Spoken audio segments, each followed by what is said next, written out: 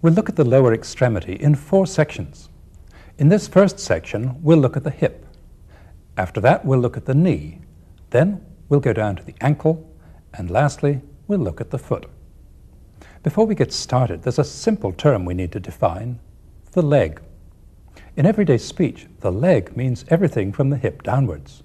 But in anatomy, only this part, from the knee to the ankle, is the leg, and this part, from the hip to the knee, is the thigh. In looking at the hip region, we'll start with the bones. After that, we'll look at the hip joint and its movements, and then we'll look at the muscles which produce those movements. Lastly, we'll look at the vessels and nerves. First, let's see the bones. Here are the lumbar vertebrae, the pelvis, and the 2 femurs. We'll look at the pelvis by itself. The pelvis is made up of the 2 hip bones, or innominate bones, and the sacrum. The fibrous joints which unite them, the 2 sacroiliac joints behind, and the pubic symphysis in front, permit almost no movement. We look at the right hip bone by itself. The hip bone is formed by the fusion of 3 bones: the ilium, the ischium, and the pubis. The names of these bones give rise to the names of the various features of the hip bone. Let's look at these features. This broad bony plate is the wing or ala of the ilium. Its broad roughened edge is the iliac crest, an area where many important muscles attach. The iliac crest ends in front at the anterior superior iliac spine, and behind at the posterior superior iliac spine. This is the ischial spine, with the greater sciatic notch above it and the lesser sciatic notch below it. This is the ischial tuberosity. The ischial tuberosity is another area where many muscles attach. It's also the part of the hip bone that we sit on. The socket for the hip joint is called the acetabulum. This broad, smooth area is the articular surface. We'll see it again in a minute with the articular cartilage intact. The big hole in the lower part of the hip bone is the obturator foramen. This is the body of the pubis. This is the superior ramus of the pubis, and this is the ischiopubic ramus. This prominence is the pubic tubercle, to which the inguinal ligament is attached. It's helpful to keep in mind that the upper part and the lower part of the hip bone face in different directions, like my hands. So when we look at the hip bone from in front, like this, we see the inner aspect of the ilium and the outer aspect of the pubis and ischium. Now that we've looked at the hip bone, let's bring the sacrum back into the picture. We're looking at the bones as they'd be in the upright standing position, and it's perhaps surprising to see the angle at which the sacrum lies. Its pelvic surface is more nearly horizontal than vertical. The sacrum is attached to the hip bone not only by the sacroiliac joint, seen here from behind, but also by 2 big ligaments, one going to the ischial spine and one going to the ischial tuberosity, as we'll see in a minute. Now let's add the femur to the picture. The femur is the longest bone in the body. We'll be looking at its distal end in the next section. For now, let's look at the features of the proximal end. This is the head of the femur. This is the neck. Since the head is wide and the neck is narrow, the head of the femur can go a long way in this axis and in this axis before bone hits bone. This prominent lump is the greater trochanter, and this one is the lesser trochanter. The greater and lesser trochanters are important muscle insertions. This line, the intertrochanteric line, marks the insertion of a major ligament of the hip joint, which we'll see in a minute. On the back of the femur, this prominent ridge, the intertrochanteric crest, runs from the greater to the lesser trochanter. This broad rough area is the gluteal tuberosity. This rough line running down the shaft of the femur is the linea aspera. Many muscles have their origins or their insertions on the linea aspera, on the gluteal tuberosity, and in this hollow in front of the intertrochanteric crest. Now that we've looked at the dry bones, let's see how they look in the living body. The big gap between the sacrum and the ischium is bridged by two massive ligaments. The sacrospinous ligament goes to the ischial spine. The sacrotuberous ligament goes to the ischial tuberosity. Let's go round to the front and see those two ligaments from the inside. Here's the sacrospinous ligament. Here's the sacrotuberous ligament. These two openings are the lesser sciatic foramen and the greater sciatic foramen. The sciatic nerve passes through the greater sciatic foramen. The obturator foramen is largely closed by the obturator membrane. The obturator nerve and vessels pass through a small tunnel here. Now let's take a look at the hip joint. We'll remove the femur for a moment and look at the acetabulum. Here's the broad C-shaped articular surface, sometimes called the lunate surface. This non-articular part of the acetabulum is the acetabular fossa. Around the edge of the bony acetabulum, this rim of fibrocartilage, the acetabular labrum, adds to the depth of the acetabulum. This is the cut end of the ligament of the head of the femur. Its other end is attached here on the center of the femoral head. Now let's go back to the intact hip joint. The capsule of the hip joint is a sleeve of ligaments. The capsule is thin on the underside. Everywhere else, it's thick and very strong. This part of the capsule behind is called the ischiofemoral ligament. This anterior part of the capsule, which is the thickest, is known as the iliofemoral ligament. The fibers of these capsular ligaments become tight when the joint is extended. The capsule is attached to the hip bone all the way around the acetabular labrum. On the back of the femur, the capsule is attached partway along the femoral neck. On the front of the femur, the capsule is attached out here on the intertrochanteric line. Now let's take a look at the various different movements that occur at the hip joint. Movement can occur in three different axes. Forward movement is flexion. Backward movement is extension. Movement out to the side is abduction. Movement toward or across the midline is adduction. Lastly, rotation. Rotation outward is lateral rotation. Rotation inward is medial rotation. Rotation at the hip joint is accompanied by marked backward and forward movement of the greater and lesser trochanter. Now we're almost ready to move on and look at the muscles of the hip region. Before we do that, let's take a minute to review what we've seen of the bones and of the hip joint. If you'd like to use this next review section to test yourself, turn off the sound and see how many of the structures you can name. There's another blue sign like this one at the end of the review section.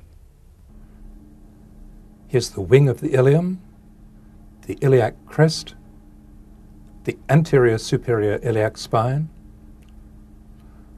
the posterior superior iliac spine, the ischial spine, the ischial tuberosity, the acetabulum, the obturator foramen, the body of the pubis, the superior pubic ramus, the ischiopubic ramus, and the pubic tubercle.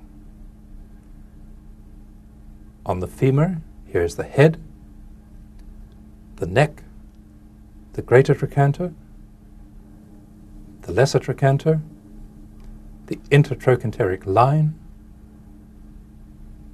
the intertrochanteric crest, the gluteal tuberosity, and the linea aspera.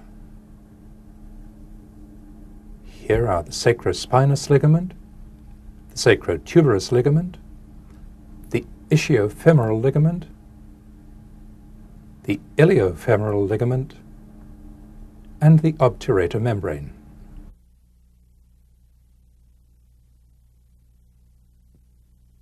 Now let's move on to look at the muscles that produce movement at the hip joint.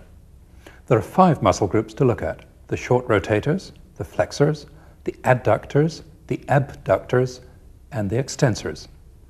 We'll look at the 6 short rotator muscles first, because they lie deep to all the others.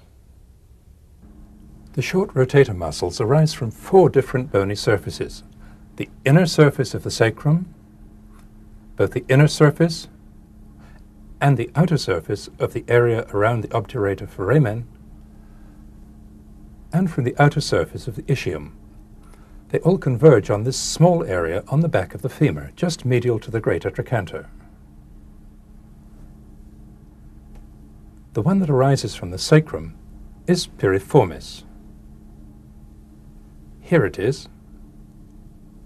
Piriformis arises from here on the sacrum. It leaves the pelvis by passing through the greater sciatic foramen, along with the sciatic nerve. We'll go right round to the back to see where it comes out. Here's piriformis emerging. It inserts here, high up on the medial aspect of the greater trochanter. Piriformis is an important muscle to understand because it's closely related to a very important structure, the sciatic nerve. Now we'll look at the 2 obturator muscles, obturator internus and externus. They lie on each side of the obturator membrane. Here's obturator externus. It arises from the obturator membrane and from the adjoining edge of the ischiopubic ramus. Obturator externus passes backward just beneath the neck of the femur. Here's its tendon, passing laterally to reach its insertion here, below piriformis. Next we'll see obturator internus, which comes around the back of the ischium here from inside the pelvis. We'll go around this way to see where it arises. Here's obturator internus. It arises from this wide area on the ilium and ischium, and from the obturator membrane. It leaves the pelvis through the lesser sciatic foramen. As it passes round the back of the ischium, obturator internus does a 90-degree turn.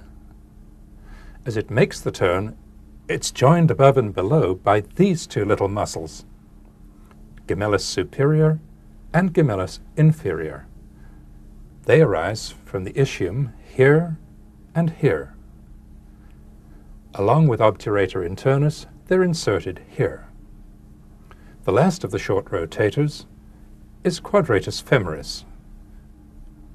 Quadratus femoris arises from the ischial tuberosity here and inserts on the femur here on the intertrochanteric crest. All these short rotator muscles have the same action. By pulling the back of the femur medially, they produce this movement, lateral rotation at the hip joint. When the foot is on the ground, the same muscle action produces what appears to be a different movement, rotation of the trunk to the opposite side. So contraction of these muscles has 2 possible effects, depending on whether the limb is free to move or whether it's fixed. As we'll see, that holds true for every muscle that produces movement at the hip joint. Now we'll move on to look at the groups of muscles which produce adduction and abduction at the hip. We'll look at the 5 adductors first. There are 3 named adductors, adductor magnus, brevis, and longus. And there are 2 other muscles which adduct, pectineus and gracilis. The adducting muscles all arise from this region on the ischium and pubis. And they're all inserted along this line. The lowest one, gracilis, right down here on the tibia. Let's start with the named adductors. Here's the largest of them, adductor magnus. adductor magnus arises from the outer border of the ischiopubic ramus. Its insertion is in two parts, with a gap in between. The upper part of adductor magnus inserts here on the linea aspera. The lower part inserts here on the adductor tubercle of the femur. The gap in adductor magnus is the adductor hiatus. The main blood vessels to the leg pass through here from the front of the thigh to the back. The other two named adductors, brevis and longus, sit in front of adductor magnus. Here's adductor brevis. Here's adductor longus. Brevis arises here on the body of the pubis. Longus arises here. They're inserted on the femur right next to adductor magnus, brevis above, longus below. The insertion of adductor longus stops just short of the adductor hiatus. The other two adducting muscles are a short muscle, pectineus, and a very long muscle, gracilis. Pectineus is the shortest of the adductors. It arises from this line on the superior pubic ramus. It inserts here, just in front of adductor brevis. Gracilis is the most medial of all the thigh muscles.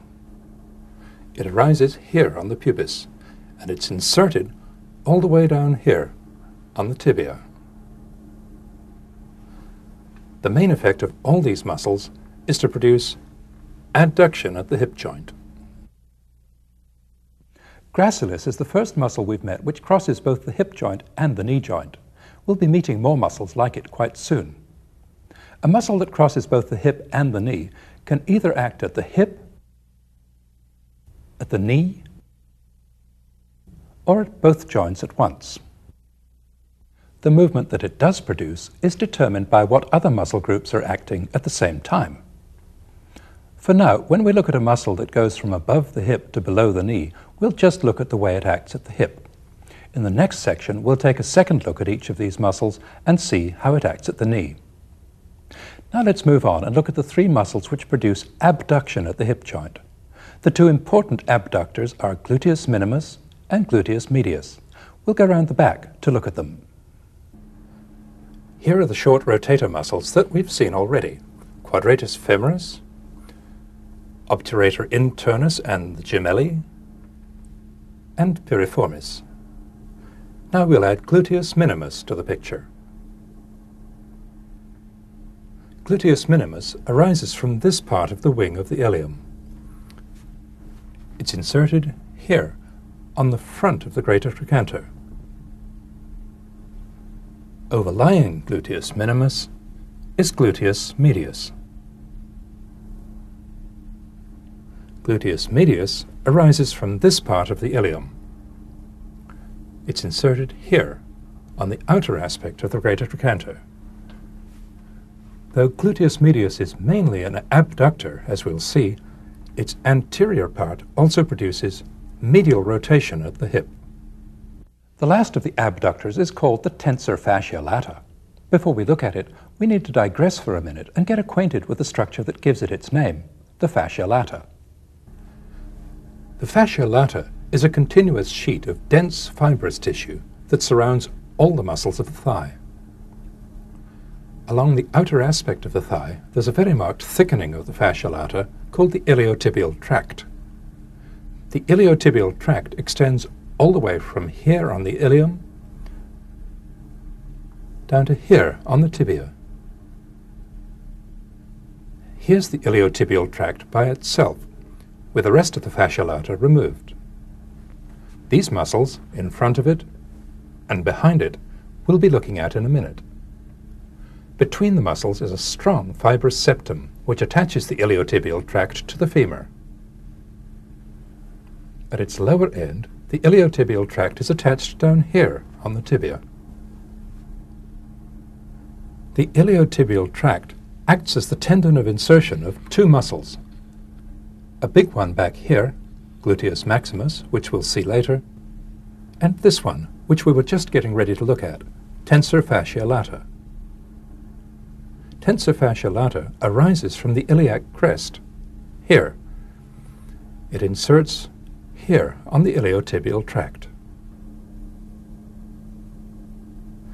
The three hip abductors move the limb to the side. When the foot is on the ground, the hip abductors, pulling down on the ilium, raise the opposite side of the pelvis up.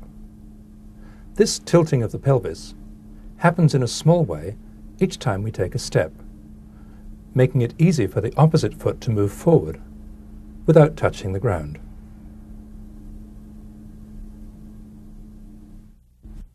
Now let's move on to look at the muscles which produce flexion at the hip joint. There are four, two that act only at the hip and two that act at the hip and also at the knee. The first two are the most important hip flexors. They're called iliacus and psoas major. Iliacus arises here from the iliac crest, psoas major from all the way up here on the lumbar spine. Here's psoas major. Psoas major arises from the transverse processes of all five lumbar vertebrae and from the sides of the intervertebral discs and the adjoining vertebral bodies. We'll see its insertion in a moment. Here's iliacus. Iliacus arises from almost all of the inner aspect of the wing of the ilium. As they pass downward together, iliacus and psoas major pass over the superior pubic ramus and under a structure here that we haven't been introduced to yet, the inguinal ligament. The two muscles pass downward and backward and insert together down here on the lesser trochanter. Contraction of the iliacus and psoas major produces flexion of the hip joint. When the limb is free to move, flexion brings the thigh forward. When the limb is fixed, as it is here, flexion of both hips brings the body upright. The other two muscles which help in hip flexion are rectus femoris and sartorius. They're more important for their actions at the knee than for their actions at the hip. We'll look at them briefly here and in more detail in the next section. Rectus femoris is part of a huge muscle with four heads called quadriceps, which we'll see in a moment. First, let's briefly review the muscles we've seen already: psoas major and iliacus, pectineus, adductors brevis, longus, and magnus, and gracilis. Now let's add quadriceps to the picture. All this is quadriceps. It's the main muscle that extends the knee. The only part of quadriceps which acts as a hip flexor is this part, rectus femoris. It's the only part that arises from above the hip joint, which is here. Rectus femoris arises by two heads, from here and here, just above the acetabulum. Its final insertion, along with the other three heads of quadriceps, is right down here on the tibia. Rectus femoris is quite a weak hip flexor. Now we'll add the last hip flexor, sartorius. Sartorius is a very long, narrow muscle that lies outside all the others. It runs in a spiral, starting here on the anterior superior iliac spine and ending up all the way down here on the tibia. Sartorius helps to flex the hip. It can also produce lateral rotation at the hip. Now we'll move on to look at the four muscles that extend the hip. The first three, which are known collectively as the hamstring muscles, act at the hip and at the knee. The fourth one, gluteus maximus, acts only at the hip. We'll come to it last because it lies outside the others and covers them up. Here's the back of the thigh as we saw it last. Here's gluteus medius. Here are all the short rotators. Here's adductor magnus. And here's the back of quadriceps. The three hamstring muscles all arise from the ischial tuberosity. Here they are. Two of them run to the medial aspect of the leg. One runs to the lateral aspect. The lateral one is biceps femoris. The two medial ones are semimembranosus and semitendinosus. Here's semimembranosus by itself. It has a long, flat, membrane-like tendon of origin, which arises from here on the ischial tuberosity. It's inserted here on the back of the tibia. Here's semitendinosus, lying behind semimembranosus. It has a long cord-like tendon of insertion. It arises from here, next to semimembranosus. It inserts down here on the medial aspect of the tibia, close to two other muscles that we've seen already, sartorius and gracilis. Now that we've seen the two semi-muscles, we'll add biceps femoris to the picture. Biceps femoris has two heads of origin, a long head and a short head. The long head arises from here on the ischial tuberosity, along with semitendinosus. The short head arises from almost the whole length of the linea aspera, and from this supracondylar line. The two heads of biceps femoris join together, forming a tendon that runs down behind the lateral aspect of the knee, then runs forward to insert here on the head of the fibula. We'll be taking another look at the hamstring muscles and their actions at the knee in the next section. We'll look at their action at the hip in a minute, but before we do that, we'll add the last and largest of the hip extensors, gluteus maximus, to the picture. Here's the upper end of the hamstring muscles. Here, overlying them, is gluteus maximus. It's a thick, flat sheet of muscle. Gluteus maximus arises from here on the back of the ilium, and from the side of the sacrum, and from the sacrotuberous ligament. The upper 3/4 of gluteus maximus inserts into the iliotibial tract. The lower 1/4 of gluteus maximus passes more deeply and inserts here on the back of the femur on the gluteal tuberosity.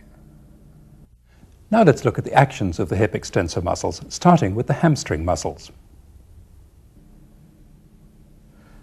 Contraction of the hamstring muscles can produce both knee flexion and hip extension. When knee flexion is held in check by the action of quadriceps, the hamstrings just produce extension at the hip, which is the action that propels us forward in normal walking. Gluteus maximus isn't used in the gentle action of normal walking. It comes into play when a powerful action is needed, especially an action that opposes the force of gravity. The action of gluteus maximus extends the hip from a position of full flexion, as in climbing stairs or rising from a squatting or sitting position. The same action, balanced against the force of gravity, controls the rate of hip flexion as we sit down. Gluteus maximus is one of the two big anti-gravity muscles of the lower extremity. The other one, acting at the knee, is quadriceps, as we'll see in the next section. Gluteus maximus has yet another set of actions when the lower extremity is fixed and upright. Then the action of gluteus maximus pulls the back of the pelvis downward, raising the body from a forward bend at the hips, or when balanced against gravity, controlling the rate of bending forward. Now we've looked at all the muscles that produce hip movement. As we've seen, several of them also have important actions at the knee, and we'll be looking at these a second time in the next section. We're almost ready to move on to look at the vessels and nerves of the hip region, but before we do that, let's review what we've just seen of the muscles. Here's gluteus maximus, biceps femoris, semitendinosus, and semimembranosus. Here's gluteus medius and gluteus minimus. Here's piriformis, obturator internus, and quadratus femoris. And here's adductor magnus, seen from behind. On the front, here's tensor fascia lata, sartorius, and rectus femoris. Psoas major and iliacus, pectineus, adductor brevis, longus and magnus, and gracilis. And here again are piriformis, obturator internus, and obturator externus.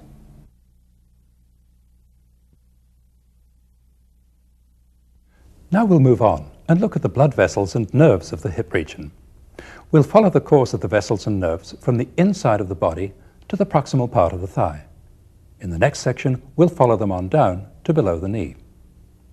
To understand the course of the main blood vessels, the femoral vessels, there's a structure we need to look at that we saw briefly before, the inguinal ligament. And there's a space between muscles that we need to understand called the femoral triangle. Here's the inguinal ligament. It's a strong, tight band that forms the lowest part of the anterior abdominal wall. The inguinal ligament passes from the anterior superior iliac spine to the pubic tubercle. The inguinal ligament isn't an isolated structure. It's the lower edge of this large sheet of tendon-like material, the external oblique aponeurosis. The inguinal ligament is this part here. The fascia lata, which we've seen already, is attached to it along here. The gap between the inguinal ligament and the superior pubic ramus is occupied partly by the iliacus and psoas muscles, and partly, as we'll see, by the femoral nerve, artery and vein, and the inguinal lymph nodes. The other muscle in the picture here is obturator externus.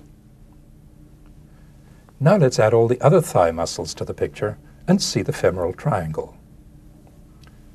Here the fascia lata has been left intact. Here it's been removed.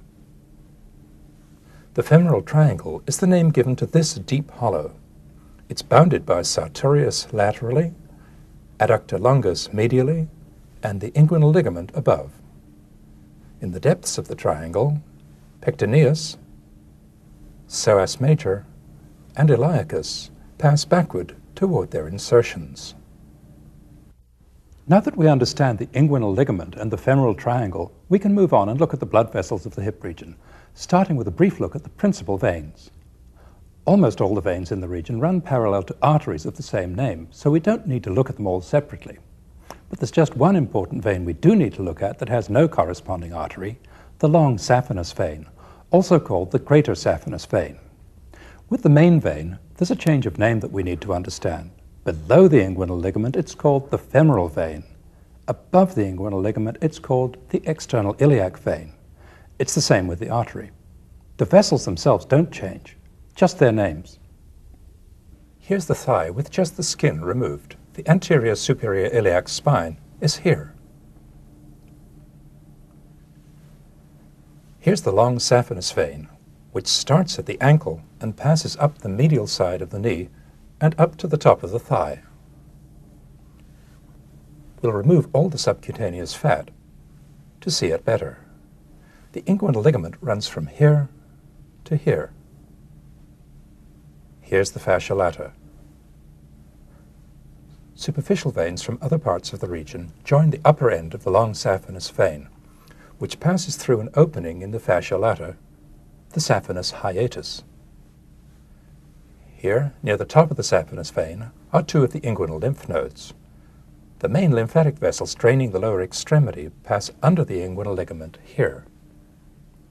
To see where the saphenous vein goes, we'll remove the fascia lata and the underlying fat. Here are the main blood vessels to the leg, the femoral vein and artery, and this is the femoral nerve. The long saphenous vein ends by joining the femoral vein here. The femoral vein passes beneath the inguinal ligament. To see where it goes, we'll remove the abdominal wall, leaving just the inguinal ligament.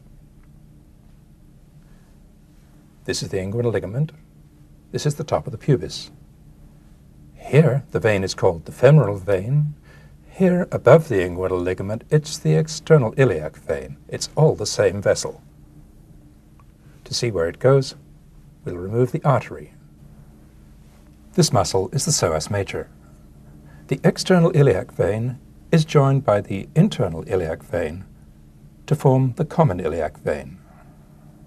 The right and left common iliac veins join in the midline to form the inferior vena cava. Now we'll remove all the veins from the picture so that we can look at the arteries. We'll look first at the internal and external iliac arteries. Then we'll look at the femoral and deep femoral arteries, which supply almost all of the lower extremity. Then we'll look at the gluteal arteries, which supply the gluteal or buttock area. Here's the abdominal aorta, dividing to give off the left and right common iliac arteries. The common iliac divides into the internal iliac and external iliac arteries. The external iliac passes under the inguinal ligament, emerging as the femoral artery. The femoral artery gives off two small branches and one large branch. The small branches are the superficial circumflex iliac, which runs laterally, and the external pudendal, which runs medially. The large branch is the deep femoral artery, which we'll look at in a minute. The femoral artery itself runs downward and passes beneath the sartorius muscle.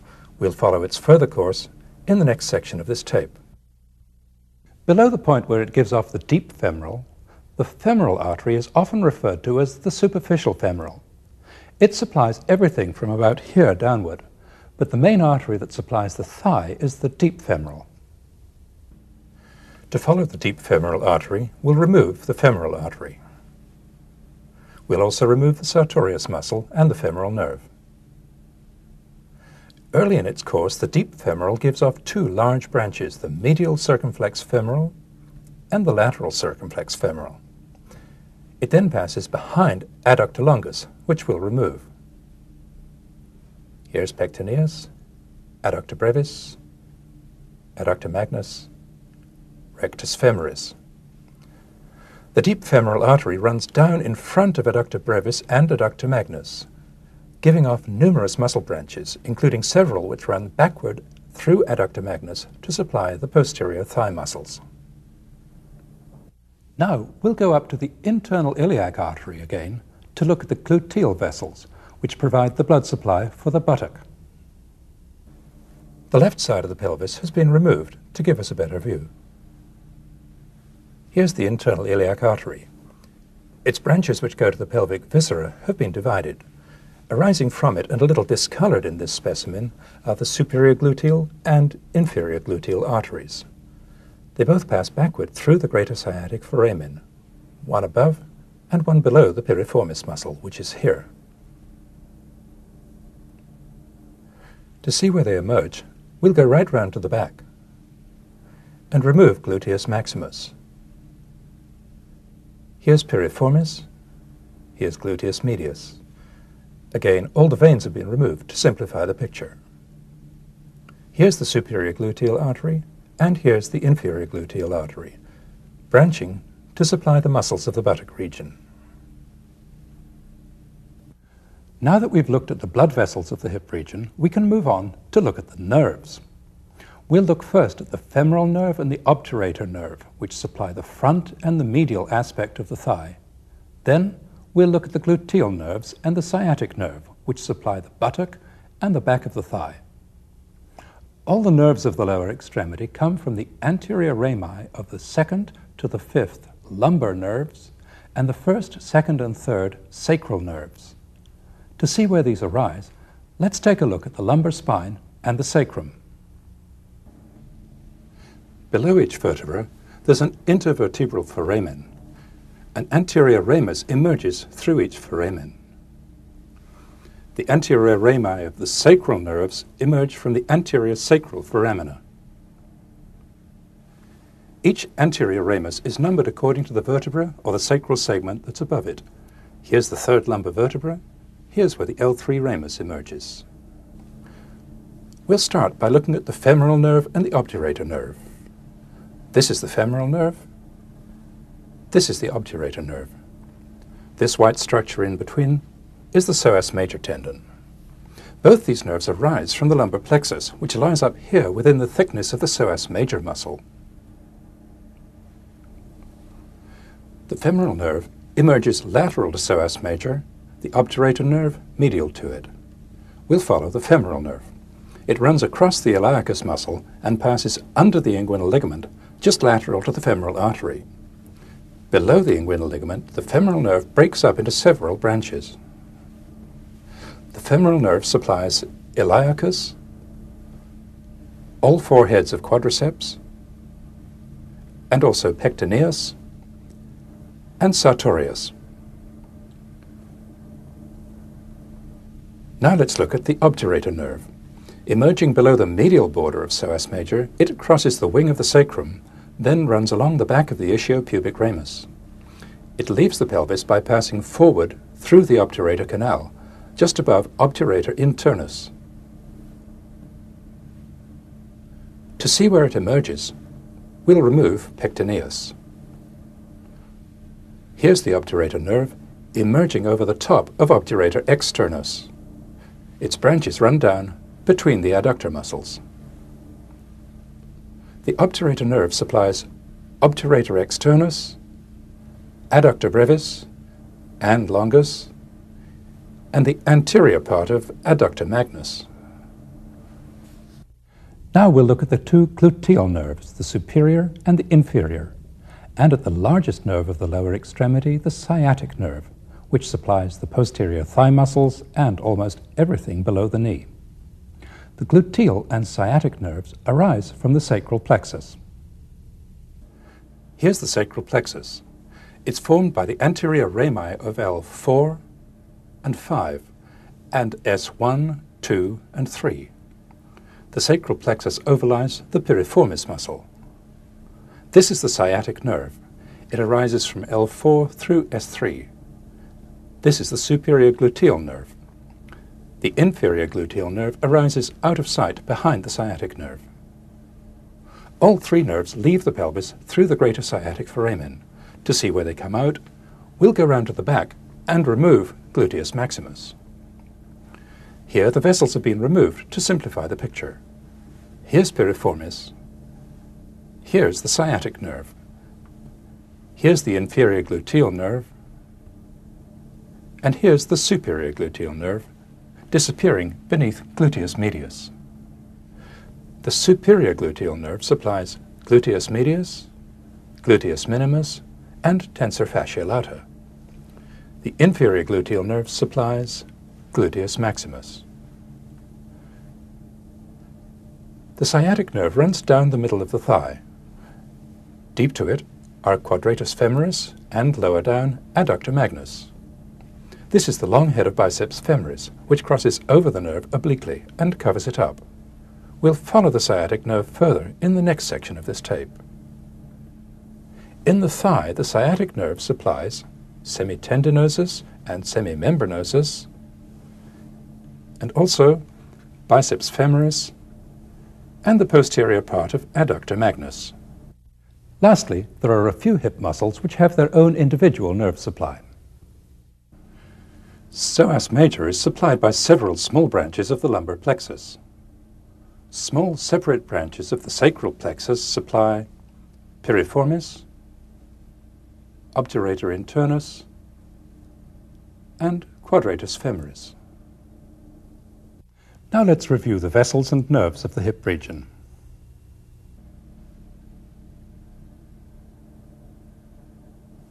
Here's the long saphenous vein and the femoral vein, becoming the external iliac vein.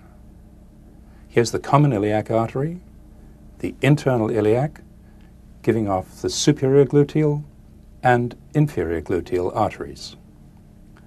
Here's the external iliac, becoming the femoral artery. Here's the superficial circumflex iliac and the external pudendal. Here's the deep femoral, giving off the lateral circumflex femoral and the medial circumflex femoral arteries. Now the nerves, the femoral nerve, the obturator nerve, the sciatic nerve, the inferior gluteal nerve, and the superior gluteal nerve.